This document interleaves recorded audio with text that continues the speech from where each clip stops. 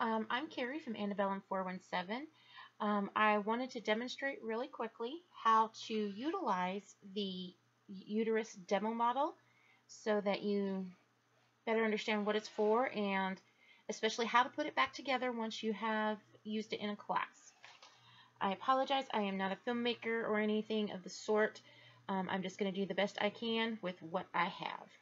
Alright, obviously this is not actual sizes of uterus or anything of that sort, but here we have your basic uterus shape, and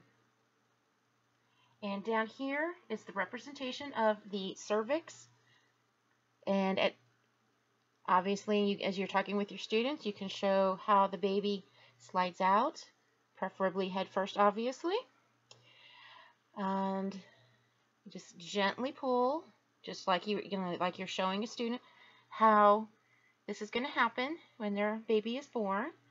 And there we have the beginnings of the umbilical cord. This particular demo model does have a removable or detachable and reattachable cord. You just slip that out. It just slips right out, and then you can use either a pen or crochet hook or something else of the nature to just slip it back inside. But there represents the baby being born, umbilical cord being cut. The umbilical cord is wrapped in a nylon stocking, which is as close as I can get to the approximation of what it really looks like.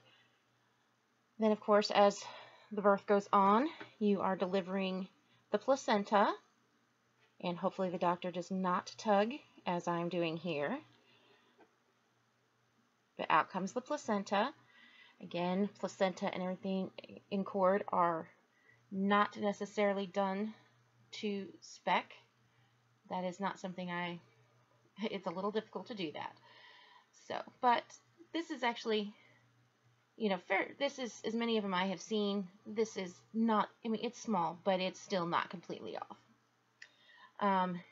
Then, when you're done with your class, and you can discuss the different different scenarios as far as the cord coming out first, which prolapse cord, having the placenta down here on the uterus, like such, with the baby behind it, which is placenta previa.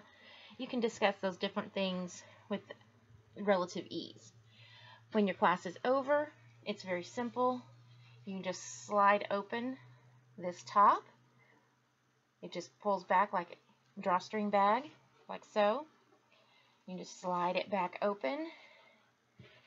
Reattach, once you've reattached the belly button, or the umbilical cord to the belly button, you just kind of tuck baby up here, slip him back inside, and tuck your cord and your placenta back inside the bag.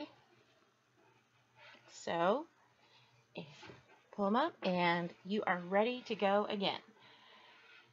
That just is the simplest way that I could come up with, and I hope that answers any questions you might have as far as how to use your very own uterus, placenta, umbilical cord, and baby model.